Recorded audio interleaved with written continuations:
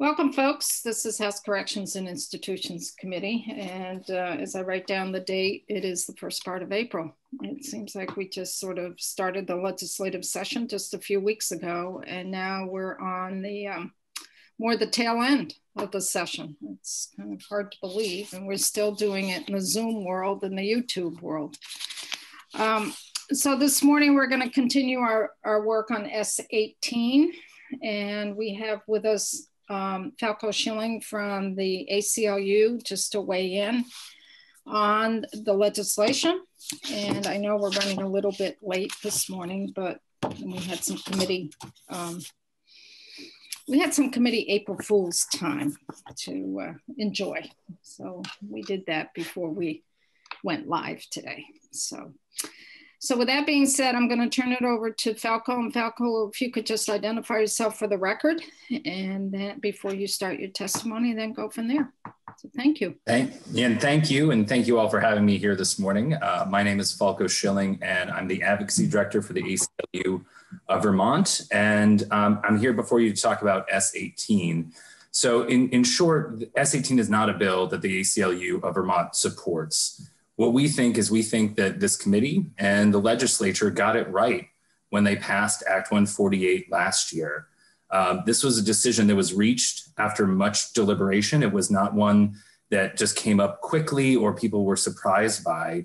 This committee in particular had been discussing good time for multiple years. I remember last year, I think it was actually my first day testifying in front of this committee. We heard a report from a group of stakeholders, including the AG's office, DOC, Center for Crimes Victim Services, the state's attorneys, defender generals, and they delivered the Act 63 report, which unanimously recommended that all people currently incarcerated by the Department of Corrections be eligible to earn time off their sentences. So this is a report that is cited in the written testimony that we submitted to you. But the main justifications for wanting to ensure that everyone who is incarcerated was eligible were they would help promote better facility management by promoting better behavior, and then also by making sure that everyone who was incarcerated was included in the program.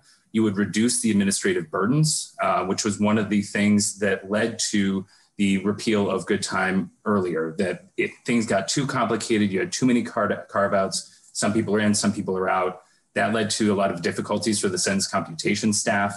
And that's why these stakeholders came together and made this recommendation that good time be available to everyone who is incarcerated in the facilities. And I very much remember that day because I was the one dissenting voice. We argued that we thought it should be retroactive, that people should be able to earn time for time they'd spent in the facilities without a disciplinary violation, even before the law went into enactment. But that was too far for the committee and too far for the consensus of the group. So in short, what I would say is I think that Act 148 got the balance right. And it's not always easy, but in looking at all the factors, it makes the most sense to make sure that everyone who is incarcerated has the ability to earn time off their sentences, because this is not in any way a get out of jail free card. This doesn't guarantee anyone that they'll be released one day earlier. It allows them to go in front of a parole board and make their case that they have changed their behavior and that they would no longer be a danger to society. And so we think it makes sense to allow that to everyone who's incarcerated, especially the people who are convicted of some of the most heinous crimes. These are the people who we want to incentivize their behavior the most, and they have some of the longest sentences. And so giving them more incentives to keep up their behavior, to improve themselves before they prepare to reenter the community is something that we support.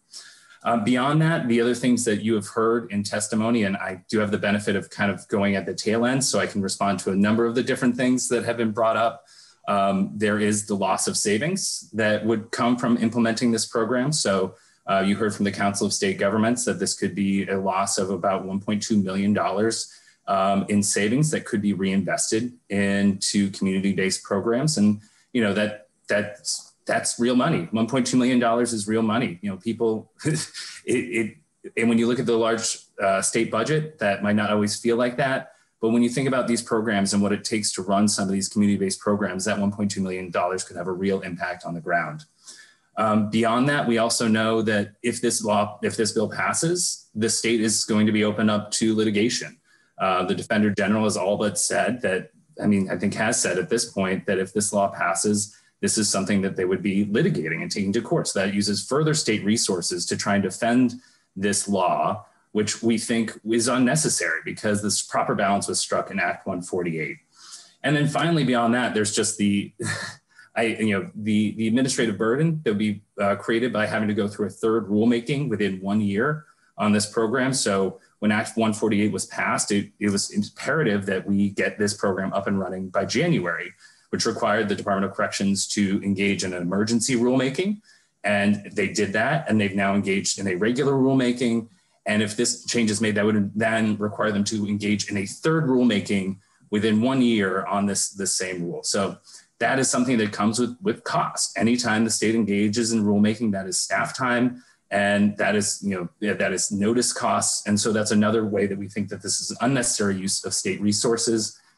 And just finally wrapping up and kind of getting to my original point, we think that as we're moving forward with criminal justice reform, it's important that we give people opportunity to rehabilitate themselves and to become better members of the community, because we know almost every single person who is incarcerated by the state of Vermont will be returning to their communities at one point or another.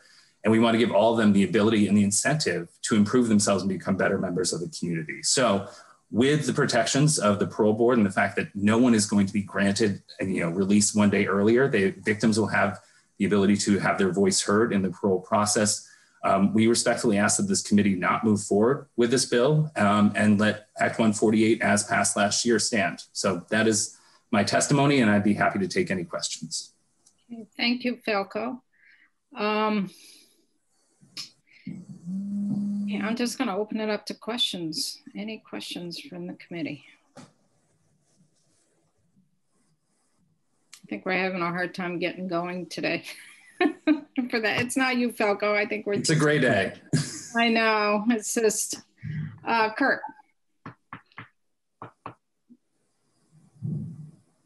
Are you muted? There. Am I there now? Yeah, you're there. Okay. I'd only quibble with one point you made, which is that they won't get out any earlier because it does come off their maximum as well. And if they do make it till the maximum, then they would get off a little earlier. That's a fair point. That's a fair point, though. Often, as we've seen in our system, most people are not serving up to their maximum. But yes, that is, I think that is technically correct, that if they serve up to their max, then that time could be reduced off the end of the max. Just a small quibble. Thanks. Karen? Yes, thank you, Falco, for coming and speaking today. So it sounds like you have been listening to testimony and what we've been hearing. So you probably hear that we are kind of, for me at least, struggling a little bit with this, because I agree with what you're saying about the criminal justice reform piece and the opportunity for folks to demonstrate good behavior and change. And I guess the piece that's sticking for me is I hear you say that there was balance in the process of how we got here. And the piece that I'm hearing over is that victims don't feel like there was balance in the process of how we landed on this, and that this is S.18 is an opportunity to, kind of take their input into play and come up with some kind of compromise. So I would be curious to hear your thoughts on that, of how the victim voice was balanced in the process of getting to the original. Yeah, and I'm happy to, I can only speak to the amount of process that I was involved in and that I saw around this. But as I was saying, this was not something that, came up out of the blue. There was a working group to look at this very question that included representatives from Crime Victim Services. This bill moved its way pretty slowly through the legislative process, starting when we had months and months of Justice Reinvestment Working Group. So that started in September of 2019. And so that looked at that in that process. And then starting in January, the legislature continued to work on this. They brought in the voices of advocates for the victims community. And I don't really know what else this committee could have done other than reach out to those advocates and ask them to share their thoughts on this. There was unanimous opinion about how this should move forward. And so I guess I would say, I know the question that you've asked multiple times to other witnesses is like, what could this committee do better to try and bring in those voices? And I don't think there was a whole lot this committee could have done. This was not something that came out of the blue. This was deliberated for quite a long time. And it was deliberated the year before that as well. There's also a good time report from 2018, which brought up the very question that then required another report from 2019. So there's been a lot of process that went into these decisions. I understand that with the notification, that caused some problems, and how that was rolled out rightfully got some people pretty upset. But all I can speak to is the legislative process. I can't speak to how the victims advocates worked with their communities or how they were, getting input or bringing voice in. But I do think that this committee made a, wholehearted attempt to try and make sure those voices were all heard in the process throughout. And we have another question, Scott. Thank you. Of course, what we're hearing from some victims and victims' families is that the plea agreement process that they participated in did not include anything about earned time or good time. And of course, most cases are resolved through a plea agreement. So that's, I'm of two minds about this, and that's the side that argues in favor of including something like this. This change that would remove those most heinous crimes that for people who are already sentenced from this good time. So anyway, what do you say to that, to those folks is the question in my mind. Well, one thing is, as you heard from Judge Grierson, I believe yesterday, according to the Council of State Governments, 99% of all the criminal cases within our system are disposed of with a plea deal. So and there's victims for many more of those crimes other than just the crimes that are being disqualified under the statute. And I think that's something that this committee looked at and thought about and understood that there would be victims of all these crimes. And so, moving forward, there's victims of other crimes that are not excluded. And we say we're fine, and I think rightfully so, saying that, we can allow these people to earn time, and then people have the ability to make their case when someone comes up for parole about whether or not they should be let out early. So I understand that argument, but this is the mechanism that we use to apply to the entire system. Everyone before that had some sort of plea deal, and if we're moving forward with good time, which we strongly support, that's just something you have to deal with, because so much of our system is decided through plea deals at this point in time. Yeah. Okay. Well, thanks. I'm just trying to sort it out in my own mind. Thank you. So we have a couple more questions. Michael and then Marcia.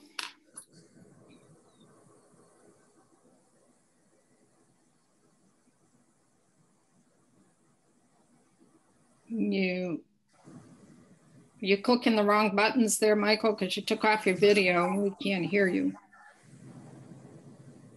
You're still muted. Sorry, an email came in and it masked all my buttons, so okay. I couldn't get to them, and then it did something else funky. But anyway, probably more of a statement than a question. But Falco, you alluded to 1.2 million potential in savings. Got it. But I put it in the same category as the woman that spoke yesterday, whose husband was incarcerated for murder. Sounds like he's going to do about 17 years, and he could, if this was allowed to, or he was allowed to accrue earned time, he'd get out even sooner than, or could potentially get out sooner than the 17 years. So I guess I'm a fan of saving money in government if we can, but in these situations, what are those lives worth? Those people that Marcia brought that up yesterday. What's that life worth? That was taken from the planet, from them, and their life gone, and then their family's pain. And I look at some of those other heinous crimes. I brought this one up yesterday. Children who've been sexually molested at a young age. I don't know if anybody else in this crew knows somebody that's had that happen. I know a family that's happened to. They are damaged for life. And if you don't think that changes somebody's life, you're gravely mistaken. And if I were to have it my way, I'd love to see us amend this to say that these crimes never get considered for good time or earned time. Thank you. Marcia?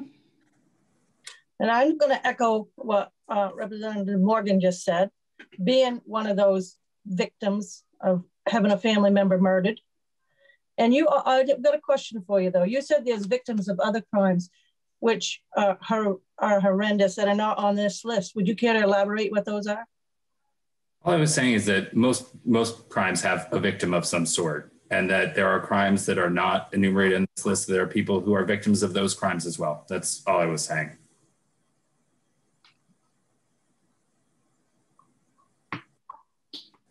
So, Alice, Mary? Mary? So my question would be, what would you say to our Attorney General T.A. Donovan, who testified yesterday and said, we got this wrong? What would you respond to him?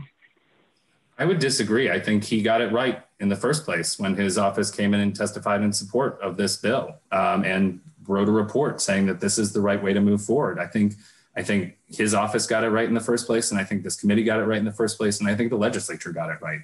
So that's what I would say. So you're not a person or part of a group that would relook at something to say, maybe we could have done this better. I'm not saying that I'm never someone who would ever look back at something and try and fix it if I thought something was wrong, but I do think that the right choice was made in this in the first place. Well, it's hard to look at the victims if we're not in their shoes. It's very hard to look at that things can't be changed or tweaks can't be made to make it right, but you're welcome to your opinion. So we have a couple more questions here, Linda and then Michelle.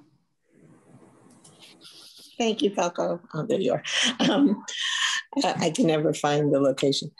So it's my understanding, and I'm looking for your input as well, that the majority of the defendants in these categories would probably go to plea bargain, and then they could plead to lower offenses, and then they would be entitled to earn time going forward based on the way S.18 is written. Is that your understanding?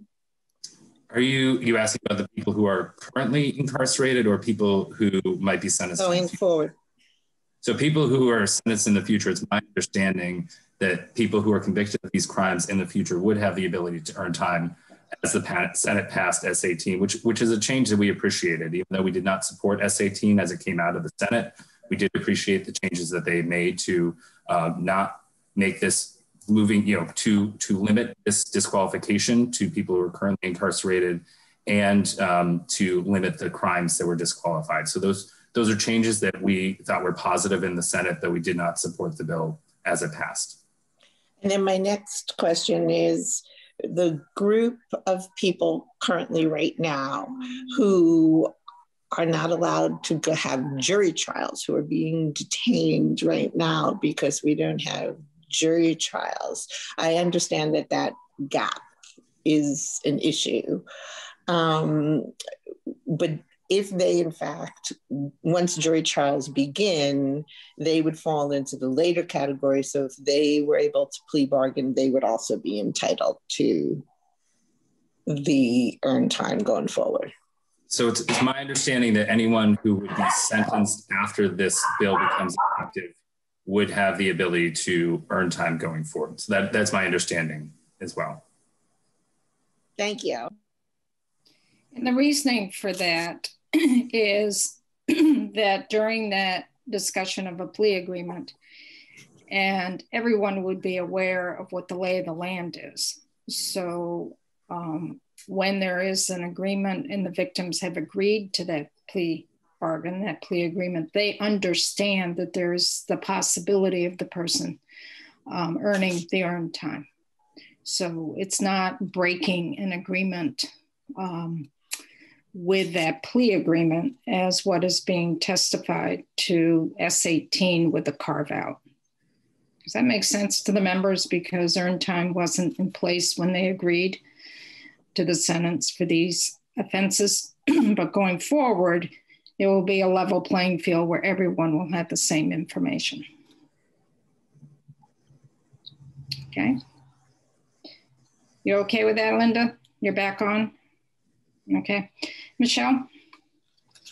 Yeah, thank you, Falco. I just wanted to say I'm a social studies teacher, and one of the things that I've talked about and studied about with my students over a period of many years is examples in history where truth and reconciliation committees or commissions have come forward to tackle really difficult times in history. So for example, in South Africa, they had this very intensive process of truth and reconciliation, looking at many, many very heinous crimes and giving an opportunity for the people who committed the crimes to make peace with their community through being confronted by the people that had worked with them and to develop healing.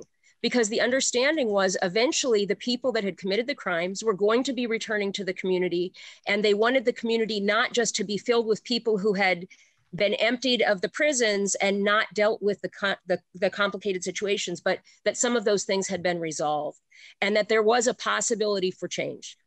And so I guess I would just like to say that there are examples in history where very, very difficult things have happened and people have been able to change and move forward in a constructive way.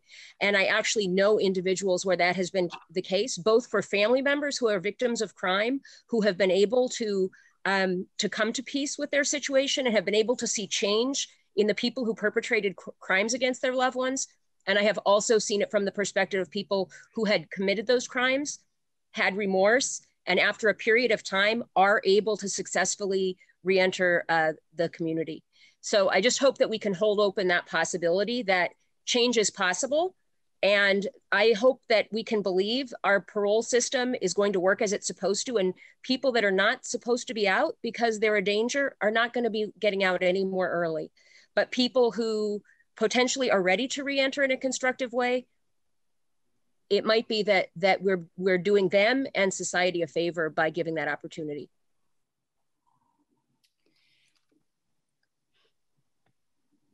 Okay, anything else? One of the goals of DOC over the past 20 plus years, it started back in the late 90s with former Commissioner Gorchik, John Gorchik of DOC, was very, very clear that we really need to look at repairing the harm. Repairing the harm that was done to the community by these offenses and these charges and these convictions. And that is when we started enhancing court diversion. That's when the community justice centers were starting to come into play. And it was all at the initiative of Commissioner Gorchik, who was the Department of Corrections commissioner. He said, we can't build our way out of this. It is very, very expensive and we'll never succeed. And he was quite clear in his work with the legislature at the time and within his own Department of Corrections that folks who have violated their community, there needs to be an opportunity for them to repair the harm to that community. And the community also needs to be engaged in that process. And that's the path that Department of Corrections with the legislature and also later on with the Council of State Governments has been on since the late 90s. That the offender, the inmate needs to take responsibility for what occurred and own what occurred and apologize or some way make restitution to the community, the victim, and to repair the harm that they caused. And that has been the policy and direction of the Department of Corrections, and we continue on that path. It's a long path, it changes over time. And I just want to put that out there, that what Michelle was talking about is nothing new for the state of Vermont or Department of Corrections. This started back in the mid to late 90s. So I just want to put that out there for folks. Any other questions? Sarah. I just wanted to thank you, Falco, for coming in. It's at the end of a bit of testimony that we've had. You know, I had some similar. All the things that you stated were challenges that I had since I'd been here the last couple of years. But I have to say, like, so it's really this is a really challenging issue, and finding the balance and finding where we can correct some of the harm that may have been caused. But I think moving forward, I think there's a lot of agreement that restorative justice practices and a system where people can take responsibility and earn some time is something that I think there is a lot of consensus around. And I think we'll continue the justice.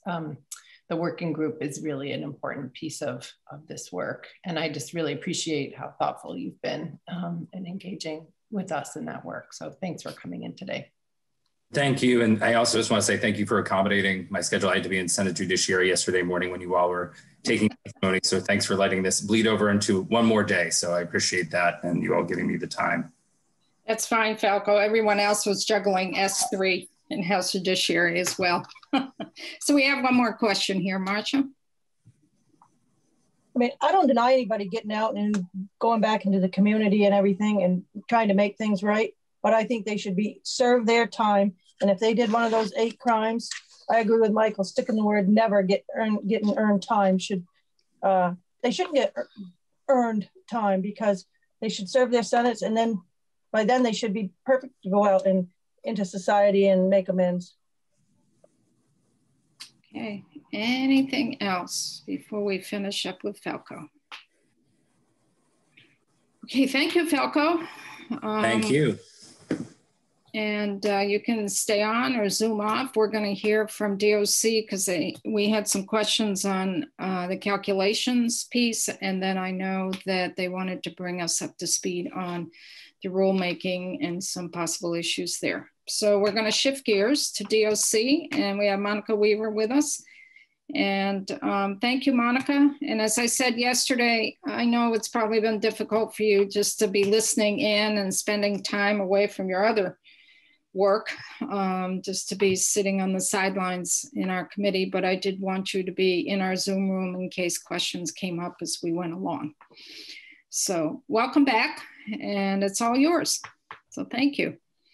Thank you, and good morning, everyone. Again, I'm Monica Weber. I'm the Administrative Services Director for the Department of Corrections. And I have been silently sort of watching you all during this week. And, you know, I want to start by thanking all of you for spending this much time on this topic. I've been watching and really hearing and listening about the questions that you've been asking, the thoughtfulness you've been putting into this. It is a difficult decision, a policy decision that you all have to make. So I just, you know, I appreciate that. I too have been part of this topic, I think maybe since 2016. I was trying to think back when the first bill was introduced. But I believe that's when it was. So I've been in your committee room and in the Senate Judiciary Committee room many, many times listening to the conversations and discussion on this topic. I'm not sure if that's been helpful or not, but at least I have some history with it.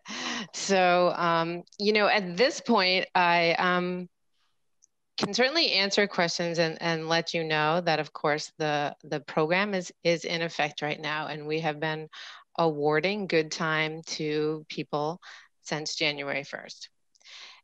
We have been, of course, as with any new program, uncovering, you know, little pieces of things, you know, things that come up that we weren't aware of at the time when we were putting the program in place that we're working through.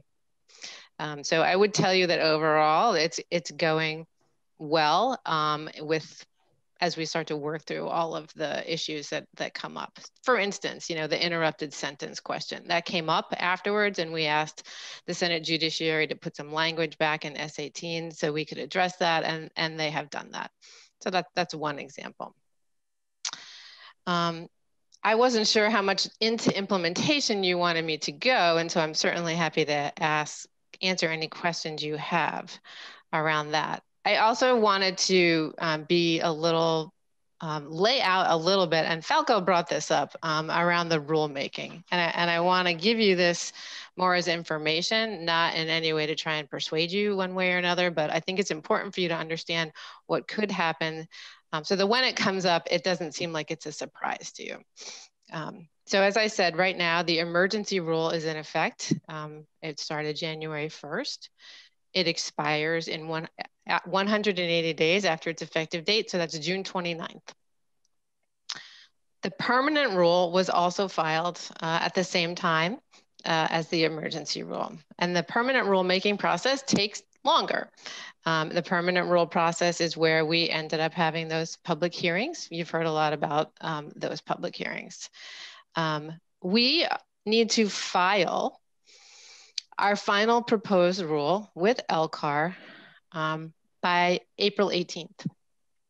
And that filing can only include what is currently in law, right? So we wouldn't be able to include anything around disqualifying crimes in that filing if S.18 is not passed by that time, which means we'll probably need to file another permanent rule or somehow amend that rule. And whenever S.18 is passed, also file another emergency rule in order to have that in effect. Because my understanding is that you will want this bill to be effective upon passage versus effective like a lot of other bills that start on July 1st. So there will be more rulemaking that will need to happen as a result of this. We will be able to implement the disqualifying crime section, so you don't need to worry about that. We'll be able to identify those cases and basically screen them out of the program so that they would not receive that award if the bill passes moving forward. So let me stop there and see if there's any questions. So Monica, even though the rule may not be in place in terms of how to carry out the intent of the law, the way that it's drafted indicates that the statute says upon passage, and once the governor signs it, that for those folks who are currently sentenced for these offenses would no longer be able to receive earned time. The statute is very clear on that, which allows you to implement it even though the rules may be based on a previous legislation that passed. Is that correct? Well, that's what we need to figure out, right? Because the statute right now says that we have to implement the program by rule and that we're operating off the emergency rule. And the emergency rule does not include this disqualifying crimes. Right. And then you're filing the permanent rules with LCAR on April, what was the date again? The date, the deadline that we have is April 18th. That's a Sunday, so we're going to do it earlier than that.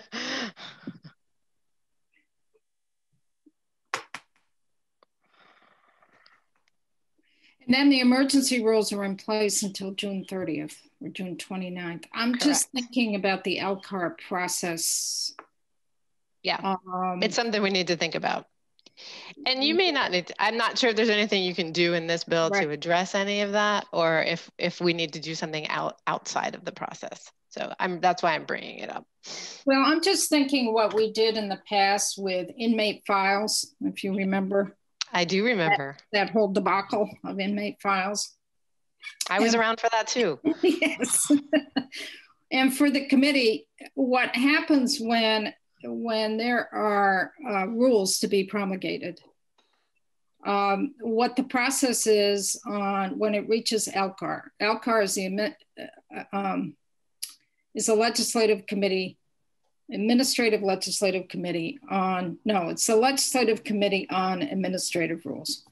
And there's 4 members from the House and 4 members from the Senate that are appointed to the Rules Committee. And it's done by the Speaker in the House, and it's done by committees and committees in the Senate. And probably within the first 2 weeks of the session, 3 weeks of the session, the Speaker did appoint members to the Rules Committee on the House side. I don't know if any of you folks remember that, but that's the process. The Rules Committee meets every other week to look through the rules that have been promulgated by the individual departments or agencies. Part of that legislative rules committee process is when the rule is filed with Leg Counsel, that is the staff to the Legislative Committee on Administrative Rules.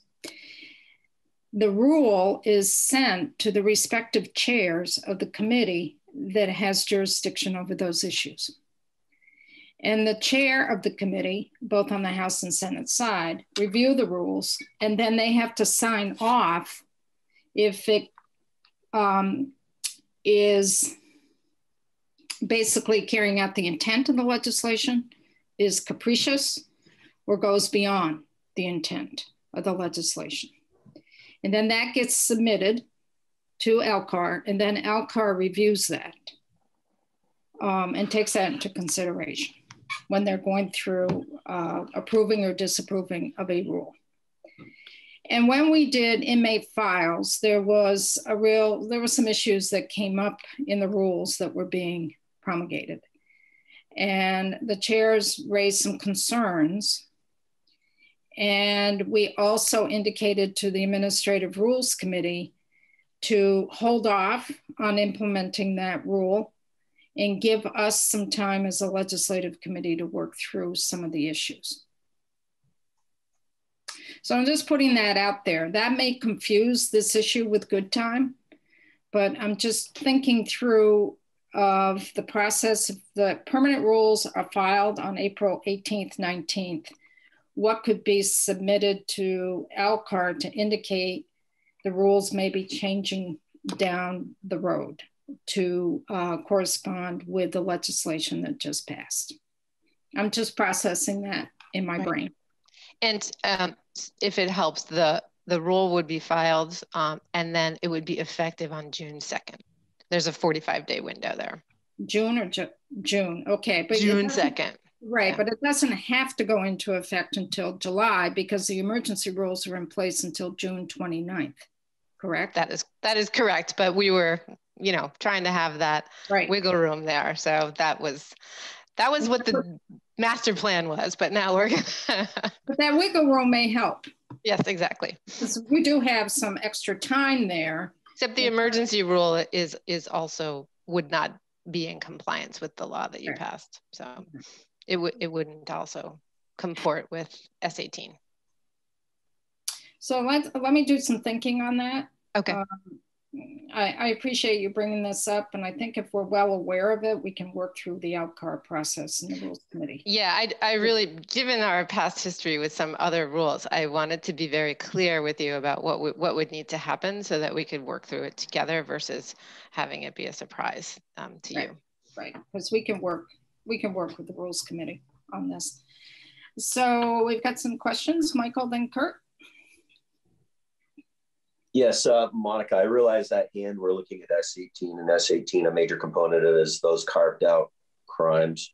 I know the Parent Bill Act 148 is giving from forward those that are tried, all individuals earn time. And I've heard other committee members say that, yes, people can change. Certainly, I agree with that sentiment that people can change. But I've seen in a multitude of locations now, and a couple of people, I believe, have testified that recidivism rate in this category sits in the 40+% range. Are you seeing that in our population here? Because if that's the number, that's deeply troubling to me. Is that and some of it's anecdotal, and so I just wanted to hear factoid wise if you folks have those statistics compiled. Okay, so I heard, I believe the Attorney General provided some information about the recidivism rate in Vermont, correct? And that the number that he quoted was 44%, right? So Yes. that is the number, but that is the rate. The way recidivism is calculated is actually defined in statute as well, right? So it takes everyone who's been released in a certain year, a cohort of people, and then those people are followed for 3 years to see if they either commit a new crime or if they are returned to incarceration on a technical violation that was where their return was longer than 90 days. I apologize for the detail on this, but it is a detailed 90 days. It is a detailed. No, it's good to know. It's good. It is a detailed calculation, right? So we look at everyone who's released, we follow them, and then we calculate the recidivism rate for that entire cohort of people who are released. So if you heard that it was 44 for that disqualifying group of people, I don't have information that says that. I have it for the entire cohort of the state of people who are released. And that's okay. And because I guess I would just kind of, unless somebody did a deeper dive, you'd almost have to kind of peanut butter spread that across everybody until you knew better or more. Like I said, in a deeper dive, but I'm just trying to revalidate because I'm just struggling with the parent piece of this, which I know we're looking at S.18, but the parent piece of it, do we look at doing something a little more radical in this and going, no, these crimes don't get earned time? I'm just having trouble getting my brain around that. So I'm just asking a lot of questions in that vein. Thank you. Of course. Yep. So one thing too, I think I'd be careful getting wrapped around the recidivism rate. There's many calculations that go into it. And it is really a rolling 3-year average because it's by statute, you define recidivism as either a new crime or a technical violation. And it's over 3 years of that person being out in the community. If you look at the Council of State Governments, the bulk of folks who are coming back into our correctional facilities are for technical violations on furlough. It is not new crimes. So I think we have to be very, very clear when we talk about recidivism rate.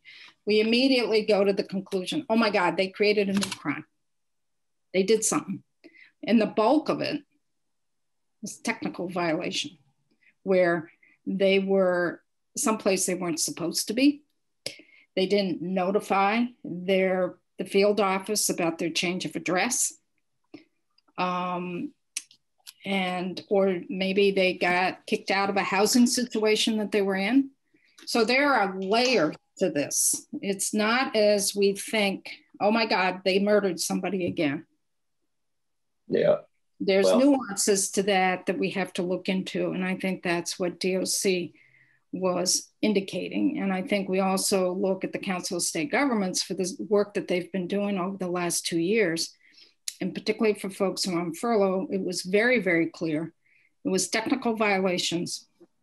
And some of that was because the community support systems are not there in terms of substance abuse, mental health issues, housing issues. And that's why there was money in the appropriations bill of $900,000 to start beefing up our community systems for folks who are reentering. And that's a way of starting to address our recidivism rate. So I just want to put that out there, that there's a lot of thinking on all of this. And there's, you just have to do a deeper dive into these numbers. That's why I keep asking, just to get the varying opinions and varying components of it. Well, some of this is not opinions. Some of this is fact, because you look at the data. And the data leads to decisions. It's not opinions that lead to decisions. It's looking at the data and what it indicates. And we may not agree with the data in our personal life, but as legislators, you have to really look at those data points and facts and then base your decisions on that. I don't disagree, but I read the test or the emails we got from the Fontaines and the Winterbottoms, and they speak to just what I said. They don't feel that these folks should get earned time, and I empathize with that and understand that. And I think those people count. I think those people count hugely to me. And that's their opinion, but I think their opinion sure as hell counts.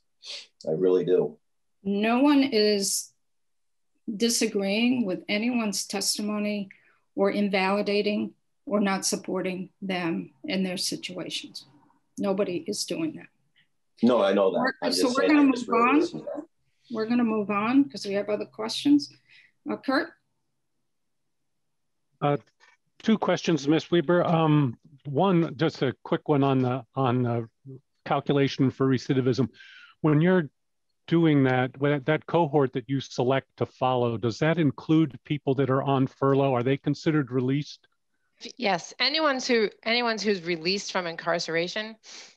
Okay. Right. So it depends on, you can still be under community supervision. You could have, maxed out your sentence, have no supervision. You could be on parole. So it's anyone who's been, I forgot to add the other technicality on the recidivism definition, which is you have to have had a sentence that includes at least a year of incarceration. Whether or not you served that year of incarceration is not necessarily important, but you have to have had an incarcerative sentence. Okay, thank you. Another question then regarding this 7 crimes that are qualifying crimes. You gave us a number of for people who have committed those crimes and are currently getting good time. Correct. Can you tell me whether any of those people, that was 200 or so, were not sentenced to any of these 7 crimes? In other words, we could take it off the list and it wouldn't make any difference. If we took off aggravated sexual assault for violation, nobody's been sentenced for that. They haven't got any good time. We could take that off the list, if that's true. Yeah, I can't tell you off the top of my head. I would have to go back and look at the data that I have and get that information to you. I can bring up a spreadsheet and look at it, but I'm not sure you want me to do that right at this moment. No. Okay. But if it's easy enough to do, I think that would be something to throw in the mix, because maybe we don't need all those crimes because there might not have been anybody convicted of them. So the question, I just want to make sure I understand your question, is look at the disqualifying crimes and check to see if there are crimes that are just missing at all within our currently incarcerated population. No. There was like 200 people that are receiving good time who committed these crimes, correct? Something like that. Well, it's very possible that none of those 200 people committed aggravated assault against a child. They might have committed one of the other 7, but they didn't commit that one. So we don't need to have that crime on the list.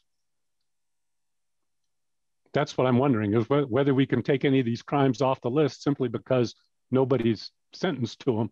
Yeah. So they're really they're not important. It's moot for them. If that's easy to get, it might be helpful as we're trying to figure out what to do with this. I should be able to do that with the data that I already have. I just have to go through and look at it. Okay, good.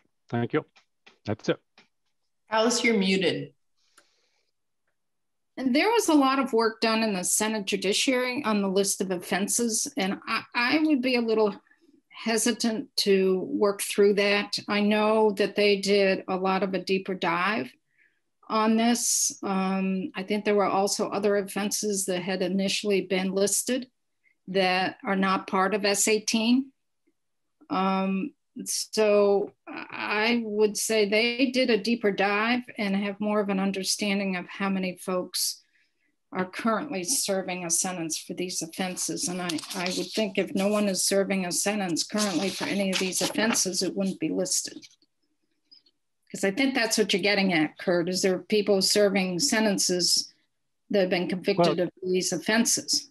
Exactly. So if Ms. Weber has provided that information to the Senate, if they asked and she provided that information, then that's fine too, as long as.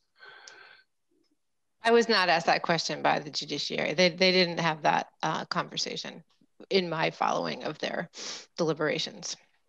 Okay. If we start moving around some of these crimes, it's might be a real dicey situation when it gets back to the Senate, because I know they did quite a bit of work on this. I'm just putting that out there. Scott, did you have your hand up? Well, my regular hand, my physical hand. Just in response to Kurt, what would be the practical difference if there were crimes listed that had nobody sentenced to them? Wouldn't make any difference, would it? Wouldn't make any difference. Right. Well, it might. I think it would make a difference if we found out that nobody was convicted of murder, then people wouldn't object to taking it off the list. There are people convicted of murder who are. Okay, well, if nobody was convicted of voluntary manslaughter, then people might be willing to take it off the list and say, geez, if you take that off the list, then I can support the bill. As opposed to if you left it on, I wouldn't. I would have a hunch that there's folks who are serving, currently having a sentence for these offenses. It may be small in some cases, it may be large in other cases. But that's where you balance the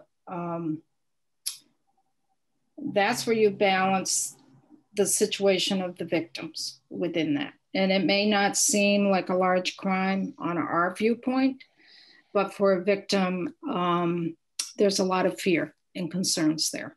So even if it may be a small number of folks who may be serving out a sentence for one of these offenses that we may think isn't an egregious offense compared to others, say kidnapping versus a sexual assault, we may feel there's a difference there, but the victims may not. So that's the balance here. And but what Scott said, if no one is serving a sentence for one of these offenses, it doesn't matter if it's carved out or not, because no one is there serving that particular sentence for that offense. I'm just thinking that this bill has the potential to changing as we're processing the next couple of days. And knowing that fact, which apparently is easy enough to provide, might influence how we work the bill. I don't want to work on hunches. I want to work on real data. Okay. I think the committee's pretty worn out with the bill. I think the committee's really almost ready to take a vote on it because we've had a lot of testimony. That's what I was feeling yesterday from members. So just putting that out there, but that's what I was picking up from committee members yesterday. Linda and then Sarah. Yeah, thank you. As far as changing the carve out, I have an issue with doing that. I think that the carve out as designed also is going to have a dynamic on how people plea. So I think that if you start shifting that around without taking extensive testimony on each area, again, that there could be some major issues and some legal issues. So I would leave that exactly as it is. Sarah? So I have a question for Monica. I think one of the things that you're bringing to our attention is about the rulemaking process. And I want to make sure that I really understand, because I know we spent a lot of time on this process. So can you just summarize again, just so that I am really clear about when we pass this, the impact that it's going to have, and any, if there are any recommendations that we need to put into this bill. I'm not suggesting that we make changes, but I just want to make sure that I'm going into it with my eyes wide open. Right. And understanding that there may be some things that I'm not fully aware of either, but I'll do my best to give you what I think is the issue. We have an emergency rule in place, and we are operating the program based on that emergency rule. The emergency rule, as required in Act 148, with all of the information and criteria that was put in Act 148, and we've been implementing that. We also have the permanent rule in process. It's the same exact rule, right? It doesn't say anything different. It's just goes through the different process. It takes a little longer. So when S.18 passes or becomes effective, the rules are out of compliance with the law at that time.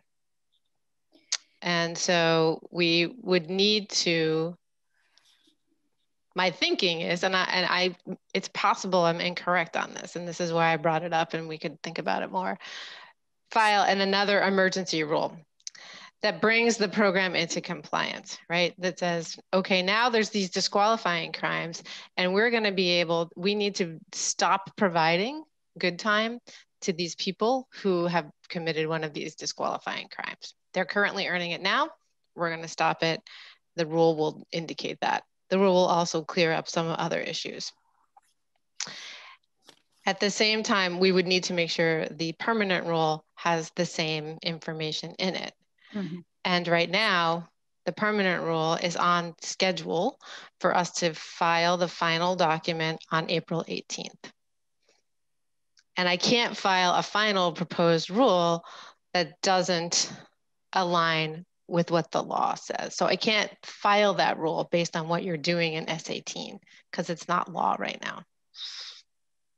But you can. Did that help you understand? That help a little? That does. I mean, it's really about syncing up and understanding that there's already a timeline and process in process, and that this is going to need to sync up with that, and that we have to figure. It's not that it can't be done. It's just it's another little. It's an administrative complexity. It's not anything that we can't overcome. I'm just letting you. I'm making you aware of this because I know that the rulemaking process has also been sort of one of the issues that's come up during these deliberations. Sure, because we wanted an emergency rule because we wanted these things to go into effect quickly. And so this is now, we have to, if we pass this, we have to be sure it syncs up quickly as well. Because I think there's some feeling that if this gets passed, that there's also time sensitivity. Right. That's my understanding. I heard some of you had that discussion yesterday and I do know the Senate Judiciary, based on what they said, would like to make sure that it passes and it's not one of those bills that waits for a July 1st start date. That's correct. And I'm looking on page 2 of the bill, which really sets out the program of earned time. And there's A and B. And B is the program is implemented pursuant to this section and shall comply to the following standards. And under B1, towards the end of the bottom of page 2, it says, notwithstanding this subdivision 1, which really indicates who's incarcerated or who would be eligible for earned time, that when an offender is convicted of a disqualifying offense, which is the carve-out, the language is allowing that carve-out with the notwithstanding, where it lays out who would be eligible for earned time. And I'm wondering if that notwithstanding is sort of the way we can work around the rules, that we're saying, notwithstanding how we've established this program and going through the rules process to implement it, that notwithstanding that, we're saying this carve-out's going to go into effect upon passage. And I think that's an issue, a question for our legal counsel. Yes, I agree too. I'm certainly not qualified to answer that question. And I think that's something that we just need to discuss and make sure, because from the Department of Corrections perspective, we want to follow the law. We want to implement the policy as you pass it. Rulemaking was part of that activity. And so. you can file an amended rule. Yes. Oh yeah. No, we definitely will. I'm just letting you know that there'll be a fair amount of work with LCAR and rulemaking on this. And you, Representative Emmons, even mentioned, right? It's going to come back to the committee chair. So it's something I wanted to make sure you were aware of. So, Marcia? Yes, I'd still like to amend it and put in that the word never on these on these carve outs. And that way we don't come back a year from now and say, well, maybe we should make another adjustment.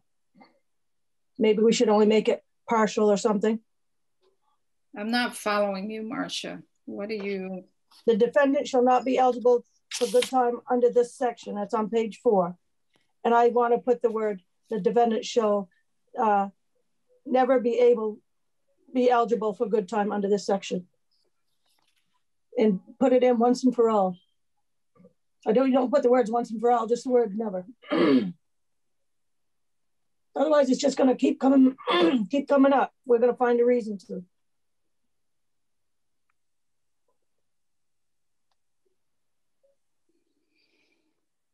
I don't think there's an agreement in the committee about that. So I would say I'll speak for myself. I don't see a practical difference. The people who are currently sentenced are never going to be eligible for good time if this passes, right? That's correct. Well, until we think of another way to rearrange it next year, or 2 years down or 5 years down the road.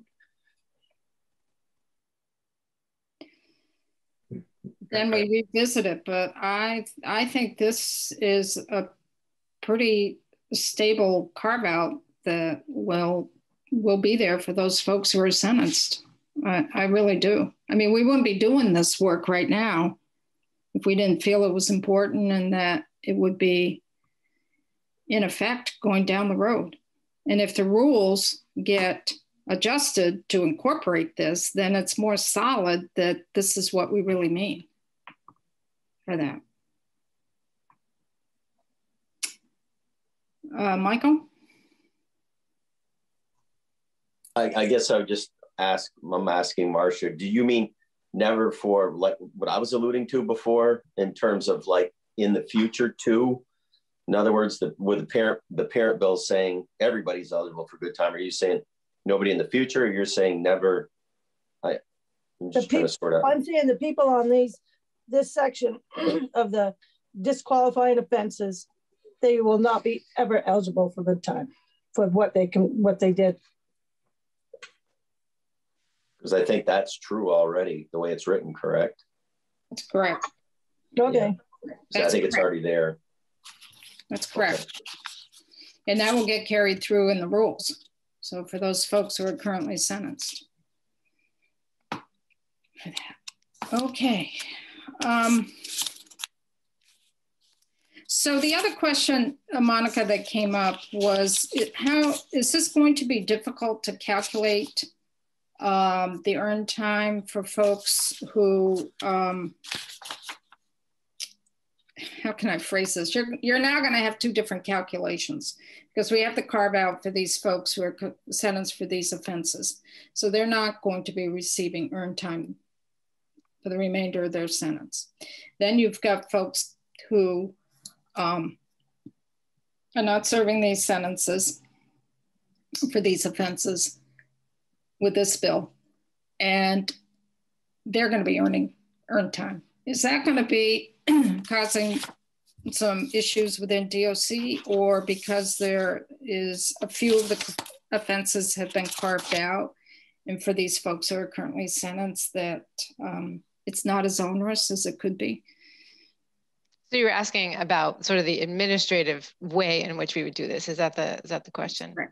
So what we will need to do, of course, is at the time this becomes effective, right? Because I'm assuming it's like we would say, going back in time from the date this bill becomes law, and find anyone who was sentenced on those disqualifying charges prior to that date. We will have to make some note. I'm imagining how we'll do that in our offender management system, right? This group of people is forever disqualified on these charges from earning time. And so we will have to do that. And I'm imagining it'll be some upfront work that we will hopefully just then not have to worry about after we put that effort into it.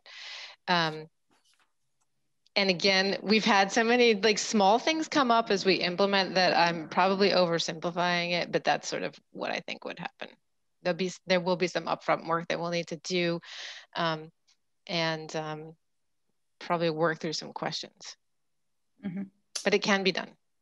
Great, thank you. Scott?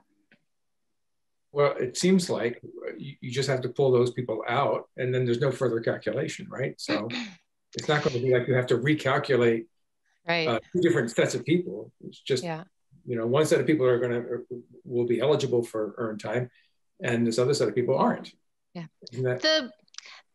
The nuance here, and I hate to get into detail, right, is some of these people may also be convicted of other charges that are not disqualifying charges, right? And the bill is about the sentence and the crime. And so we'll have to look to see what the universe looks like and what other charges these people may have. And sentences on those charges. Then I suppose we could talk about how you calculate sentences for different crimes when people are serving. And you really don't want to get into that conversation. You're dealing with these offenses, these disqualifying offenses, and they've been sentenced for these offenses. Yeah, it is something that we have expertise in, and we have a unit of people who do that as their entire job. Right. So, okay. Anything else? Because we're not scheduled for any more testimony until we need to clarify this with Eric Fitzpatrick and David Shear. On page 4, number 5, in terms of the notwithstanding with the effective date. David Shear brought something up that needs some clarification. He's been working with Eric Fitzpatrick, our legal staff, on this, and Eric can't make it into the committee until 11:15. Isn't that the way it is, Phil? Yes, that's correct. Yeah, because he's tied up. So at this point, I would prefer to wait and see the possible language that they may recommend or not. I'm not sure on clarifying that effective date and get a better understanding of it. And Eric and Fitzpatrick and David Shear are going to be coming in at 11:15. So that's an hour from now. If the committee doesn't mind, I think the best thing to do is just zoom off and come back for the 11:15. Give us a little bit of a time break here this morning. Does that work for folks? That's not an April Fool's joke, right? No, it's not an April Fool's. It's a scheduling issue. No, I'm fine with that. Okay, why don't we do that? And Monica, if you're available at 11:15, that would be terrific. And you can zoom into the committee room again. Okay, if Phil will send me the link if it's a different one. Yeah. It will be the same one. It'll be the same one? Okay. It is for us as a committee, so I'm assuming it's the same for you. I have no idea, but. Yes, it is. Okay, I'll use the same one then. Okay, great. So we're going to zoom off now, off of YouTube, and we will be back with our legal counsel and the Attorney General's office.